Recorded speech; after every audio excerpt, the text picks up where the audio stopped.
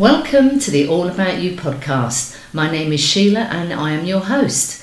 And in this conversation, we are going to go into the world of yoga with my guest, Sue Flamm. Sue, welcome to the podcast. Thank you so much, Sheila. I'm so happy to be here. Sue, we've got so much to cover because you are a yoga teacher and you are also an author. Please, can you introduce yourself? You're going to do a far better job than I would. Thank you so much. Yes, I would love to. You know, it's also kind of hard to put us into little categories because I'm actually so much more than just those things, but those are two things that are so dear to my heart. I am a yoga teacher. I train teachers, and I teach a lot of things that fall within the category of yoga, but also I'm now also studying family constellations, which I also would love to talk to you about after the podcast. But in terms of my history with yoga, I started practicing when I was like 12. I went to a meditation. In those days, it was called TM, Transcendental Meditation, which now people has become very popular. But I was babysitting for some people, and they said, you know, we're doing this meditation thing. I think you would like it. So I went, and I had to bring my little piece of fruit. I got there, and when they were teaching me, and they gave me a mantra, and they were teaching me, and I closed my eyes, and they gave me the mantra. I started saying the mantra, and I saw like mandalas, and I had this thought, oh yeah, like it was something I had done before, like I remembered it, like it was like a memory. And so I started doing the meditation. And then when I was a little bit older, my mom, there was like a yoga class happening at the church, the local church. So she said, you know, do you want to go to the class? I was like, yeah. And I just felt like head over heels in love with yoga. And I'm still completely passionate about it. I still study. I'm always a student. And yoga is such a big subject. It's not just postures. Postures are just one aspect of yoga asana. Yoga is so much more. And so with my years and years of practicing and teaching, I've been teaching for more than 45 years now, which will tell you a little bit about my age, but practicing for so many years as well, much more than that. I was doing a kind of a teacher training or like trainings in restorative yoga, which is a kind of one of my specialties. And I had a lot of different notes, and I decided I'm going to put this into a book. And it just came. I'm not going to say it was a channeled book, it's because it was a combination of me, but also like I had been saving quotes for many years, and then like I just thought I'm going to put the chapters down, and I put the chapters down, and then there was a quote for every chapter, like perfectly fit. And that's how this book was. It was like it came out like a flow. It just flowed out of me. And I think I have quite a few books inside me. So the Restorative Yoga with Assists is one of my books, and I have it in English and Spanish because I teach in both languages, and I travel and teach that teacher training. But it's not just a teacher training. I have just normal people that aren't teachers as well that come into the training and take it as well. And I do a lot of work now in Ireland, partly because my daughter lives there, but also I just love going to Ireland. But I've taught before COVID in South Africa, in Belgium, in Holland, in many different places. And of course here in Spain. And my more recent book, 93 Prescriptions for Joy, you know, I want to cultivate joy and inner peace for others. But, you know, I always say, I teach what I need to learn. And I'm still teaching it, like the same things over and over, because it takes a long time. I like to think about the practice in decades. You know, if you can't touch your toes, it's fine. It's not a requirement. Yoga isn't an experience. Yoga means union. It's about becoming one with yourself, becoming one with you. So what is between you and being at peace? Or what is between you and being in yogic state, being in calm, connected with your center? And so that can be many different things. It's not just about the practice of the poses, but how to work with the mind. So many things. There's so many spiritual teachings within the practice of yoga. When I think of yoga, and certainly a lot of people I've spoken to, they think, oh yes, that's that thing where you virtually are upside down, balance your whole body on your shoulders or in your contorted pose. Well, okay, we do see pictures of people doing that, but I'm pretty sure they didn't learn that in a couple of weeks. That's probably been decades to get to that point. yoga is very misunderstood. And when I've spoken to people who do practice yoga, somebody does yoga, they're expecting a baby, and it helps. Somebody else has got an injury, it helps. Somebody else just wants a bit of me time, so off they go to a weekly yoga class, and it's just, okay, no husband, no children, no where's my, have you got this, what time? Time for them. Mm-hmm. So I certainly appreciate the exercise part is one part of it, but it's also that me time, let's have a bit of quiet tranquility. I certainly get that. So let's talk about somebody who, I really want to get into yoga.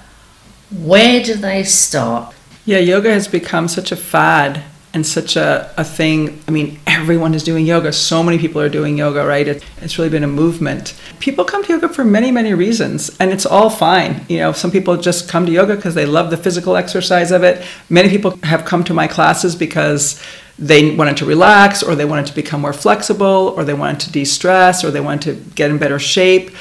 Everyone has their reason. And some people, they come and they just enjoy the class, but some people get more into it. And there's so many varieties of yoga now, so many different quote-unquote styles, including chair yoga. You can do yoga from a chair. There's just so many different ways to come to yoga, and so many different teachers. I just think that finding the right teacher for you is very important. Someone that you really connect with, someone that you feel good with. I have my own preferences of what I like and what works for me, and I've tried so many different styles of yoga. I personally practice Iyengar yoga. I study with an Iyengar teacher, and I bring that into my practice, but I began at a place called Kripalu in Western Massachusetts, which is a very big learning and teaching center.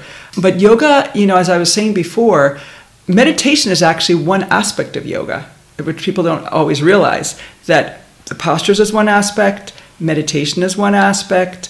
There's the yamas and the niyamas, which are different kinds of teachings like nonviolence, like contentment, like non-stealing, like not stealing, like not that you're going to steal something, but stealing someone's idea, or comparing yourself to someone, oh, they're better or not. These are all different like teachings that fall within yoga. So there's many ways to practice, and there's so much out there right now. So, like I'm happy to recommend, but I don't know, it's such a big world out there. So, finding the teacher that you resonate and the style that you like, because there are so many different ones. And it's not a prerequisite to be flexible.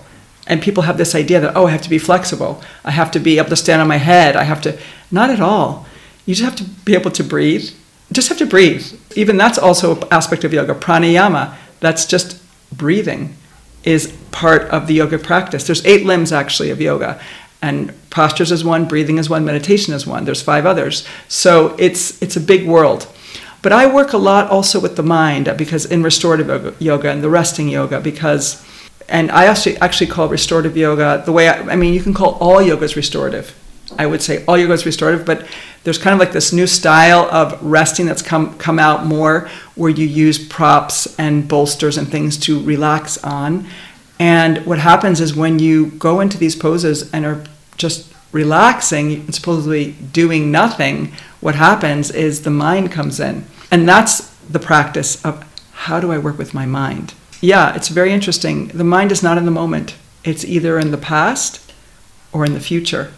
And that's where we're only living, we're actually in the moment. So a very interesting thing to look at, how do I work with my mind? How do I calm my mind? How do I understand my mind? And how do I do all this? And how do I realize that I am not my mind? Because we actually identify so much with the mind. That was like an aha moment when I lived in a yoga ashram back in my 20s, when I realized that I am not my mind, and that I can either identify with it or not. You can observe your mind. You can actually observe. You can become quiet. You can close your eyes. You can go inside and just watch your thoughts. And you'll realize, wow, I can watch my thoughts. So if I can observe my thoughts, then I must not be my thoughts. I must not be the mind. One way of speaking about it is, one of the ways I talk about it, the witness consciousness. It's the consciousness that's witnessing. It's watching. It's noticing that my mind is thinking. It's also noticing the 5 senses. And I like to kind of make that like a benevolent witness. or a compassionate witness, because when you find that witness place can change your world. And so we're many times used to identifying with our story, identifying with the past or the future, and that keeps us from the moment. So it's a lot. That's why yoga brings peace, because it brings you into the moment. And when you actually realize, like, I have a house, I'm okay, I don't have to be worrying, and when you can disassociate from the inner critic, which is another big thing, it can really change your life. So we have got so much to unpick from what you have said that. The first thing I want to say is, initially you talked about yoga is about breathing, it's using the body, and meditation, for example.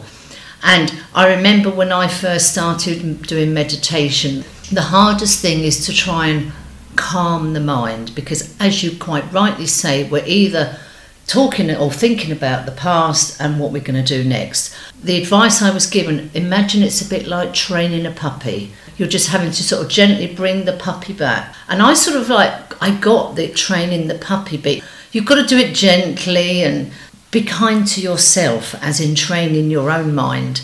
You're going to have thoughts. You're trying to meditate and you're thinking, oh, after this I need to go to the supermarket, I need to get things for dinner, and after doing that I've got to find this. And one of the pieces of advice was, imagine those thoughts in a cloud, a bit like a cloud bubble. You can see the writing, I need to go to the supermarket, but you just see that cloud, okay, I see you, and it passes by. And those clouds get slower and slower and slower. Mm-hmm. Using sort of the puppy and the cloud was a method of me to be able to calm that inner voice and the mind, and to be able to do a meditation practice. But I think it's very true what you say is like your inner critic. Mm-hmm. Can we talk about that? Because we are all racing through life at an incredible pace. And we're not often very kind to ourselves, are we? Mm-hmm. Yeah. Can we talk about that in respect of a yoga practice? I mean, this is like a yoga practice. This is life practice, no? Like, yeah, there's something called boundaries, putting a limit to take care of yourself. We sometimes have to put a boundary on the inner critic and say, we need to have a sit down. This is not really actually working. You telling me that I'm not enough, or why did you do it that way, or all these critical thoughts. And we can actually say, like, we're not allowing that. Like, we're going to do it different now. Like, I'm going to take care of you. What is it that you're needing? Because these kind of self-critical things there's something underneath it usually. There's a fear, there's a judgment, there's something going on underneath. So part of it is like seeing and understanding like what that's about, but also reassuring that critic that, okay, I'm not going to stand for you to talk to me like that. Just like you wouldn't let somebody on the outside talk to you like that. We're so hard on ourselves. So the practice of yoga is really also about self-awareness. So when you're practicing, you're becoming aware. I always say the mat is like a metaphor for your life. So whatever comes up for you on the mat is what comes up in your life. So if you're judging yourself because you're not flexible enough, that's what you do in your life. So that is the practice, is being on the mat and working with that. So the practice of when we working with your inner critic, you're practicing. I'm going to just try this. It's like, let's do an experiment. I'm not going to allow that thought. As soon as you catch yourself, oh, no, I'm going to think of something else. And one really good thing to think of is gratitude. What am I grateful for in this moment? Like, divert the mind. Get it going in a positive direction instead of dwelling on what's not working or letting the inner critic, really get to you. Thing about yoga. People do yoga for 1,001 different reasons. If you go to some dance classes or exercise classes, there's a lot of judgment still about body image, body confidence. We've all been to classes, and I've been to a couple recently.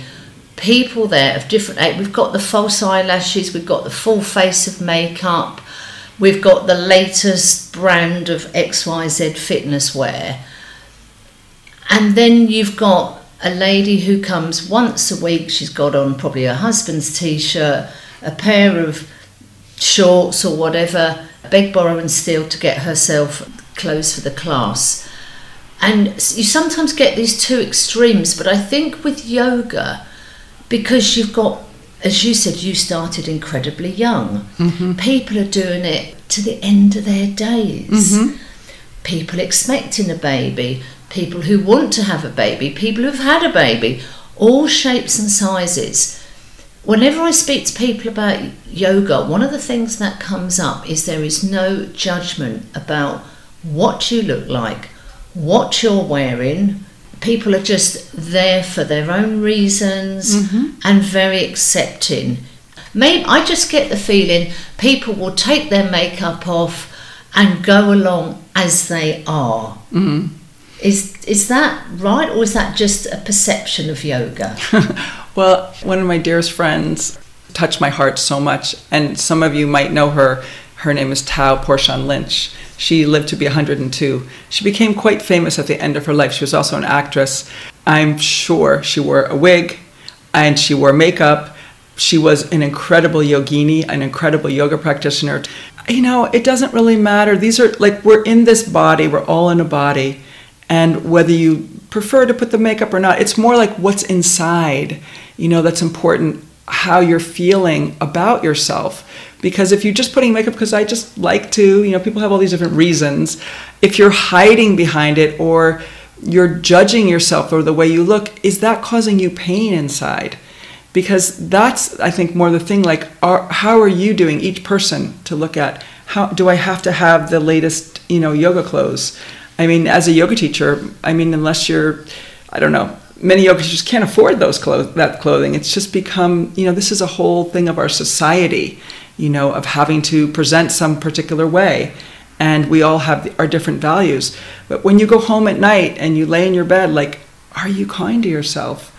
Are you at peace with yourself? Is it okay? It's really very personal. Like, how are you with you? Yeah, I mean, I'm just really now looking so much at what is in between you and your inner peace. What is in between you and your self-love? For me, that's what's important.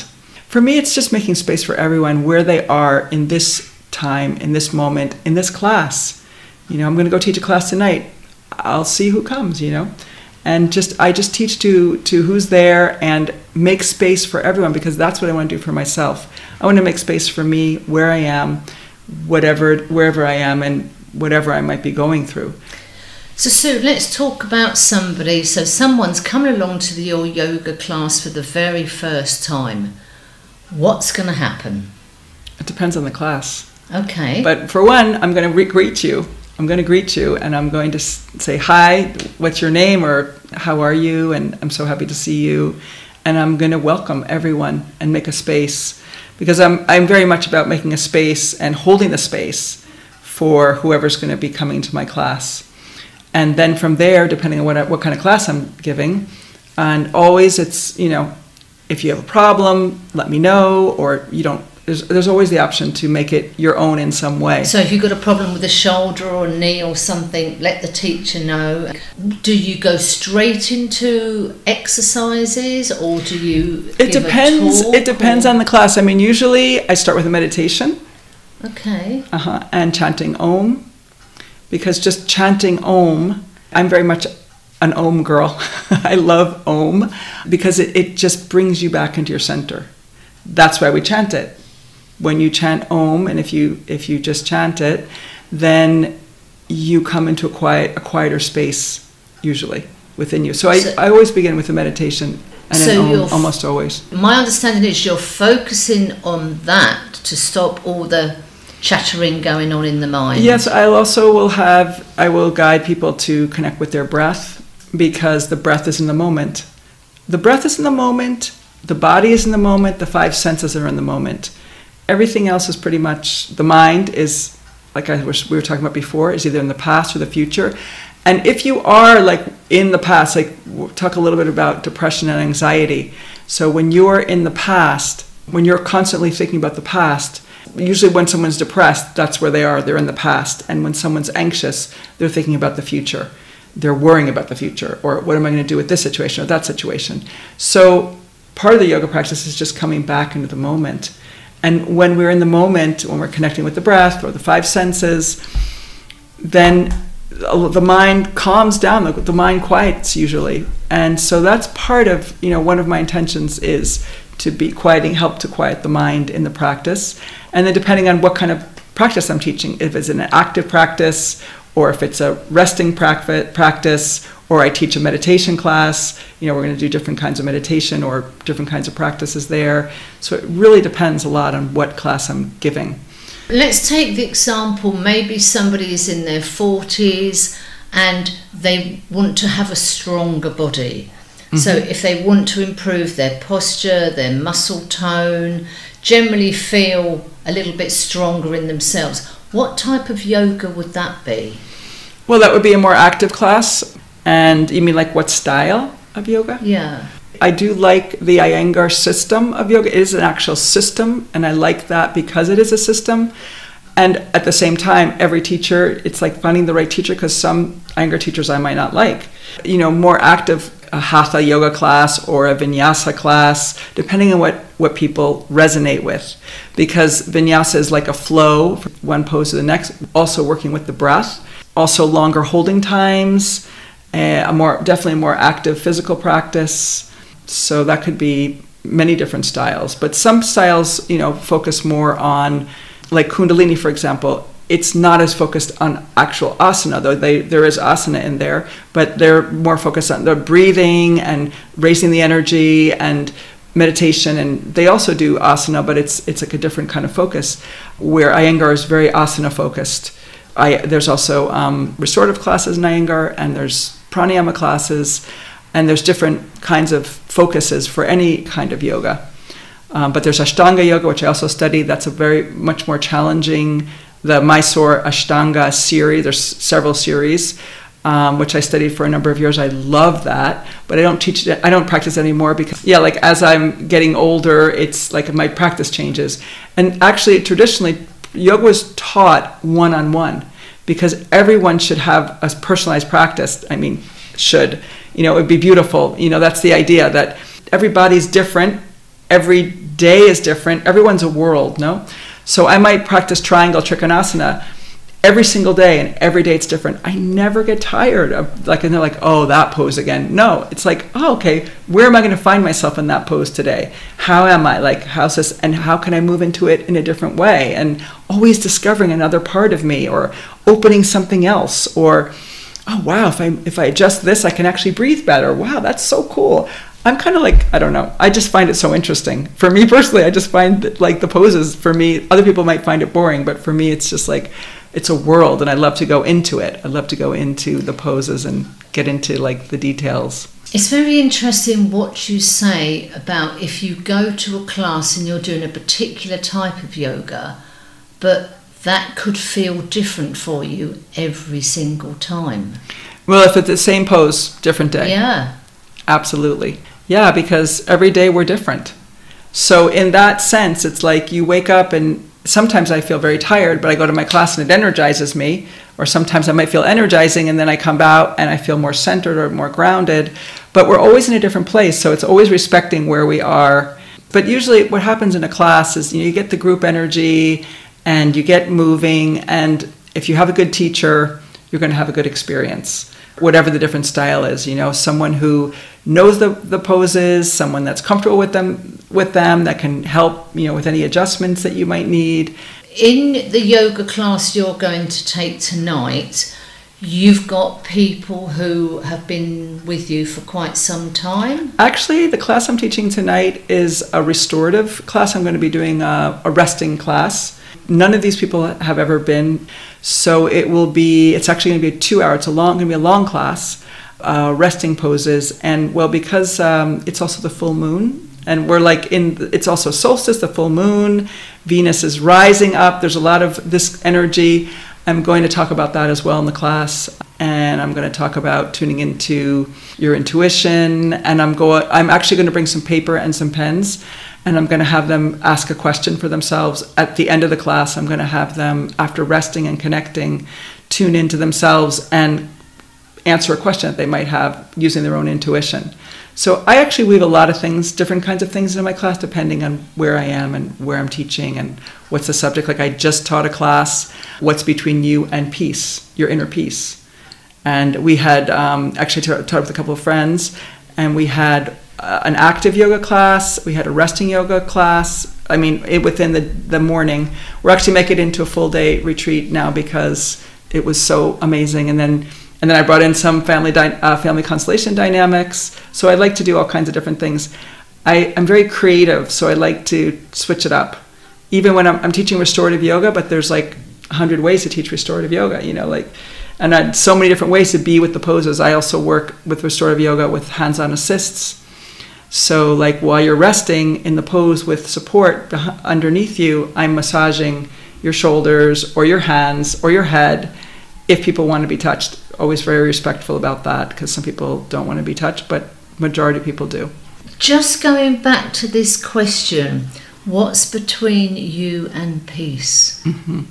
Oh my God, let's unpick that. One really interesting question that I like to ask is, what are you tolerating in your life? I was going to take a drink of water then and you stopped me dead in my tracks. I mean, what are you tolerating? That's like a really good question, because when you see what it is you're tolerating, you realize, yeah, mm-hmm. So like right now what I'm tolerating is I am just like, my house feels very cluttered to me. I don't know about not really cluttered, but I just have too many things. And for me, that is causing distress inside me. But for everyone, like, so, people talk about, a relationship that's difficult, so many different kinds of things that they're tolerating. It can be a financial thing, relational thing, partnership thing, career thing. I don't like my job, but I just stay there. It's looking at like, what is keeping you there? What is keeping you in that place? Yeah, there's a lot of different ways to look at that. I think an interesting thing about those two questions, as in what's between you and peace and what are you tolerating, they are incredibly powerful questions. A lot of people would be like, hang on a minute. Some people may be able to relay their answers straight away. Other people need to go and think which of my problems I'm going to talk about or whatever. But often when we, as you say, tolerating something, that often shows up in a part of our body. It may digestive problems. Mm-hmm. The mind and the body are so connected. You have a problem that you're over and over in your head. Should I go right? Should I go left? But that manifests in your stomach, your digestive system, or sleeping, or all of a sudden you get, stress in your jaw. Mm-hmm. Exactly. Well, the body, the mind, and the emotions and the spirit, that's basically where we live as human beings.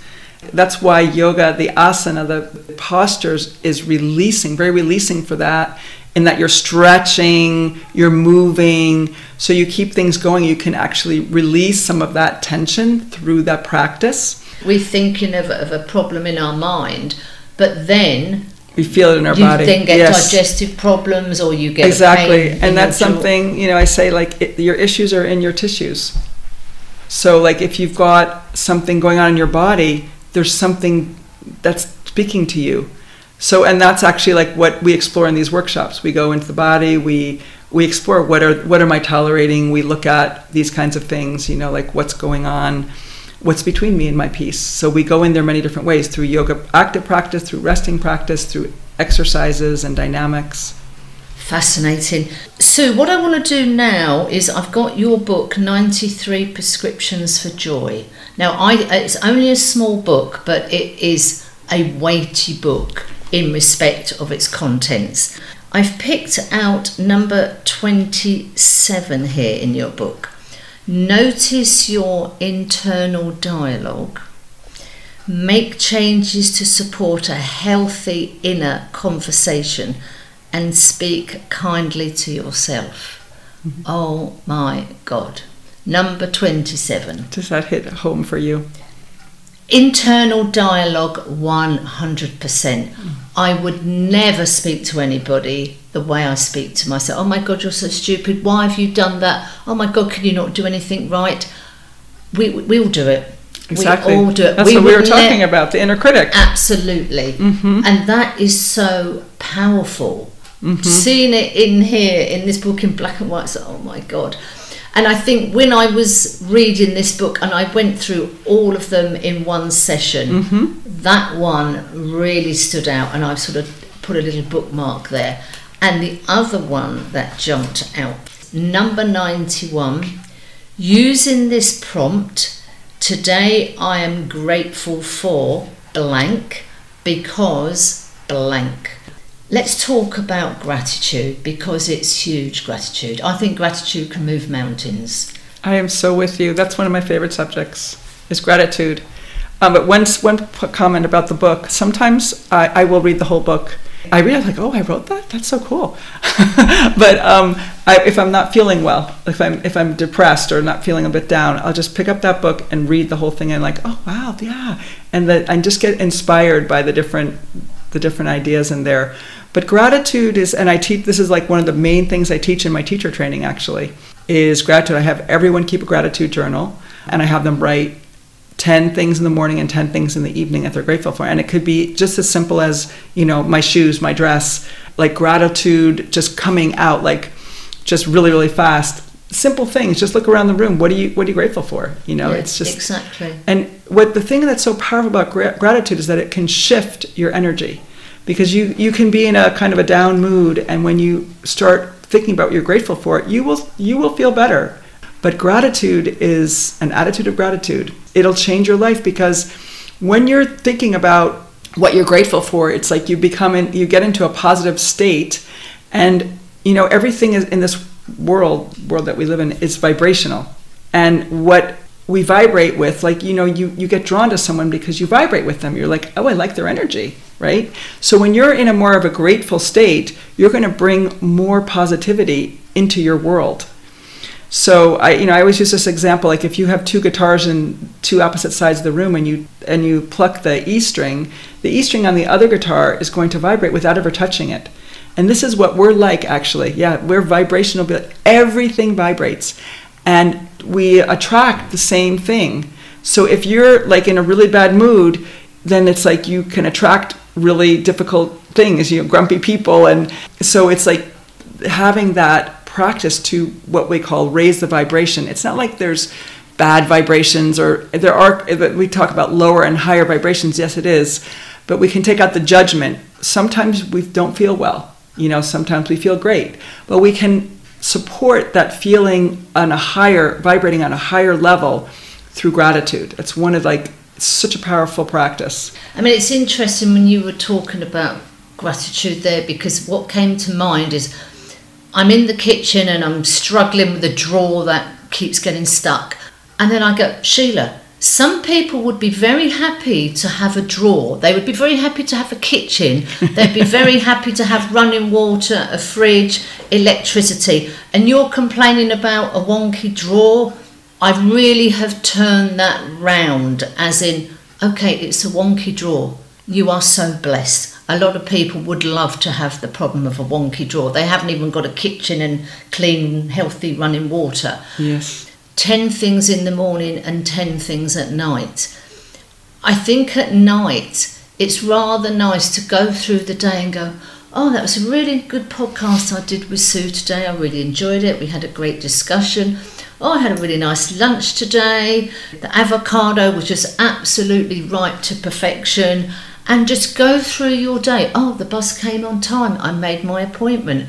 This happened. And you think, oh my God, everything. I've just had a really good day, because you are focusing on how your day went. And you're, oh my God, yeah, I got to my appointment on time. We had a good podcast conversation. Yes. Gratitude it's free, and it is so powerful, whether you are writing a gratitude journal or just your thoughts at the beginning, at the end of the day. Absolutely. And where your attention goes, your energy flows. So let your attention go into gratitude. Go to the positive. We have covered so much. Yeah, we really did. Yeah. We went all over. We have. But I really want to just say, this little book, 93 Prescriptions of Joy, it's a small book. go in your bag quite happily. But I think it's one of those things you can pick it up, open a page. I'm not even going to look where I've opened. I think that book will give you what you need at that moment. You go, oh, really? Yeah. Oh, that's a bit close to home, so to speak. Or, oh, that's going to give me food for thought. That's what I like about this. Originally, I was going to make them cards, like a oracle deck kind of thing. Yeah, it was just easier to do it as a book. But maybe eventually I'll make them into a deck. You've written several books. You are teaching courses. You are in your family constellation training. You are running classes. What's next? I'm working with someone to take a group to India, actually, in November of this year. Yeah, I have a retreat in Ireland in September, and another teacher training that's also open as a retreat if people want to come, also in Ireland, another place in Ireland. I just don't seem to be slowing down, and I have to kind of I'm going to cancel something tomorrow because I need to make a little more space for myself. Actually, I'm going to cancel something and take a class for myself, a gong session. So. I love that you are a yoga instructor and you are going to take a class yourself. Absolutely. No, I study with my teacher 3 times a week, 2 to 3 times a week. I take class. I'm not that disciplined, actually. I need to have that outside structure. I mean, I do practice on my own. It's not that I don't ever. I do. But I can't, I'm not going to practice an hour and a half on my own as I would go into a class. And it just helps me so much to have that structure. So I have to accept that about myself. I need to have that structure.